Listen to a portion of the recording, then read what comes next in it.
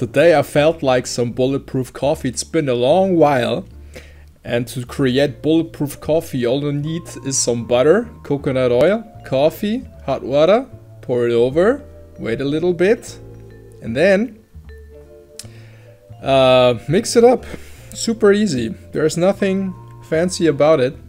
Just the way you see it right there. You put on the mixer, you wait for a little while, and then you see that beautiful foam coming up on the very top, which is a delicious thing. I have not this drink I didn't have it for a long time, so today I felt like some bulletproof coffee, so I made some, and this is it. Bulletproof coffee, super tasty. Try it yourself. And also for my breakfast today, I took 5 whole eggs. Then I would do some salt, pepper, oregano, basil, chives, and some oats.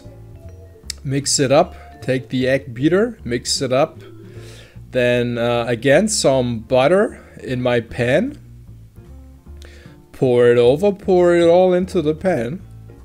Then you wait for a little bit. What I like to do is I take the spoon and yeah, as you can see, I want it to be all even.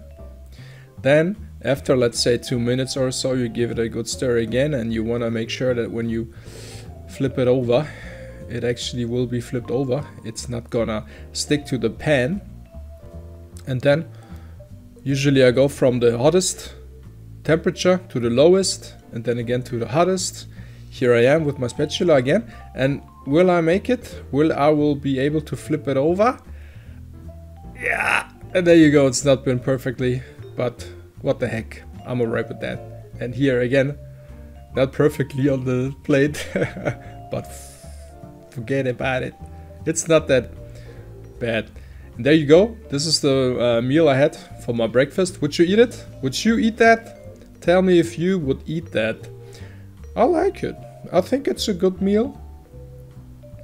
Of course, you can fry the eggs more or less. Today I went for a good fry. So you see the consistency. It's very, it's a very of hard consistency. Then again, a lot of tea, a lot of good tea. I'm hydrating myself today.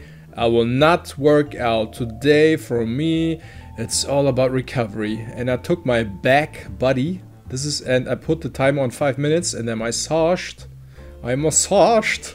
my right trap for 5 minutes, and then put the timer on again. I massaged my left trap for 5 minutes. Usually get super red. What I forgot to mention is I took a cold shower for 5 minutes before I did that. Then I got another tool that I massage myself with the chest area, also the trap area again. Then I want to massage my face, the jaw, then again some massages on my chest. Then I put on my hoodie and my pullover, and then it was time to go and relax. And then sometimes you gotta pee, and then you gotta relax again, like that. And try to recover. Today I'm trying to recover. Take it easy, breathe in deeply, and yeah, just have a good time. And with that, I'll leave you today, and I'll see you next time.